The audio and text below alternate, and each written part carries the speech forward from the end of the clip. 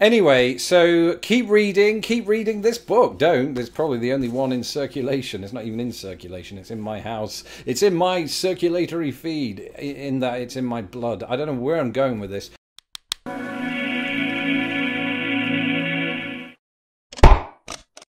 Hi, welcome to another episode of Lost in the Pond. I'm Lawrence Brown. Now, if you've been following this channel for quite some time, you'll know that I have a deep appreciation of the United States, especially having lived here now for almost 11 years. It's getting on, isn't it, for that? But my appreciation goes back much further than 11 years. It goes back to my childhood when I was a child with a hood. Never wore one, actually, but what I did do is I borrowed this book from my library, my school library, when I was 12 years old. I say borrowed, I sort of partially stole it and never gave it back. I think. I mean, there's a part of my memory that says I actually handed over $1.50, £1.50, and they let me keep it. So I'm going with that story for now. Anyway, you may have seen a video I did a couple of years ago about this very book and what it meant to me at the time, that time being, for the record, 18th of November 1993. That was my 12th birthday, actually, as it happens. And I've had it ever since. And it was really interesting going back through this book very recently, right? So when I first did this video, there were quite a number of states that I still hadn't been to that I have since been to, and I looked them up in this book. So the basic premise of this book is it is basically America in pictures from above, right? And so you've got all of the states in here. There's Hawaii, looking very volcanic, and it just sort of lays it out in pictures. So for the child in me, when I read this book, of course, it gave me a sense for America, but a very superficial sense. Superficial in the sense that I didn't experience these places. I didn't know what it was like to live there, or experienced a kind of lived-in notion of these places, to experience the climate, the culture, the food, and all of that. It really was just a visual representation of each of these states. And I've come to find, not necessarily a very diverse look at each of the states. In fact, if we take a look at the state of Nebraska, I've never been, but the state of Nebraska, I'm sure there's a little more to it than these three images that look very similar to each other. And so there are things like that throughout, but of course when you're a kid and you've never visited these places and you're just seeing them for the first time in a book, that becomes your impression of that state. So I thought, for example, I thought that the entire state of Mississippi was beaches, because that's how it's more or less portrayed in this book. I got Cleethorpes vibes. Cleethorpes is the coastal town that I was born in and grew up next to. But I gather, even though I've never been to Mississippi, that it is not entirely coastal. Although it was an amateur photographer, and I don't know that he had the budget to cover the entire state. Nonetheless, you know, it tipped me off at least to the fact that Mississippi was on a coast somewhere. I think at that time, I didn't have the sort of geographic wherewithal to be able to pinpoint the location of every single state in the Union, even though I should have done, because there is a very informative map at the beginning of the book. But even if it doesn't paint the whole picture of America, it did at least pique my interest in the terrain and some of its mountains and flatlands and really white buildings, lots of them, not just the White House. And like I said a moment ago, you know, reading it today, I realise how sort of superficial an entry point this was to sort of United States knowledge, that I've come to supplement with actual lived-in experiences of going to some of these places. So for example, you know, when I was a kid, I remember seeing these three objects in the book and thinking, oh, they're curiously shaped, right? That's in Wisconsin. It is the Mitchell Observatory in Milwaukee, and we went there in 2017 in the winter. It was very cold out, and the tops of those domes got particularly hard. Just don't go there. It was condensation freezing over. That's all it was. And it was really nice, really fun little conservatory. But you know, just seeing this aerially, it looks kind of industrial or something that doesn't seem very touristy from the top. At least to a child looking at that. As a child, you want the theme parks, don't you, and all of that kind of thing. But when you get older, gardening's more your thing. And so I found myself at a place that I never imagined when reading this book when I was a young man.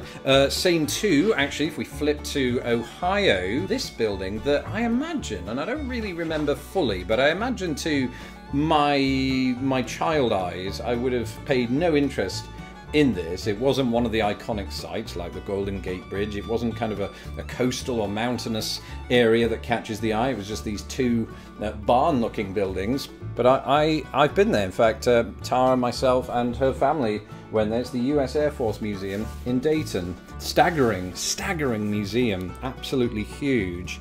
And again, I think flipping through this, because Ohio, weirdly, this is kind of harsh on Ohio, same with North Dakota, only gets 1 page, whereas virtually every other state gets 2 pages. New York gets 3. It gets 2 just for New York City. That's greedy. So Ohio might have been one of those pages that I just very quickly skipped past, because it doesn't look like there's much on show. If you're a kid and you're looking at these things, you're just thinking, again, where's the theme park stuff? You know, you can get to Florida and of course Disney World. I'd already been there at that point, but it was still interesting to me. So it's really interesting, and I think that this book will continue as my journey around the United States continues. It will continue to be a kind of, I don't know, a reflective focal point for me to look back on my childhood and my sort of interest in this book, and to marry up those sort of superficial images I had as a child of the US with actual experiences of it. I don't know that when I was reading this book, which has a fantastic plot, by the way, America 1978, I don't think that I thought I'd get to most of these states. I think I dreamed perhaps that I would, not literally, but I think I hoped that it could happen. Obviously I'm attempting it now in my adult years without a car. That's always difficult. But, you know, I'm living the dream, you know, and it might be a dream without a front cover. I lost the sleeve. Don't know what I'm going to do about that. But it's one that's ongoing. As a matter of fact, I'm going to be able to put that to the test in the next few months, because I'm going to take this book with me to 2 new places. I'm very excited. Can you guess what they are? I put a poll out a bit ago and most of you were wrong. I'm in fact going to this place. Oh yeah, Washington DC, capital city of the United States of America. That will be my 2nd world capital in the year. So that's something I don't think I've ever done before.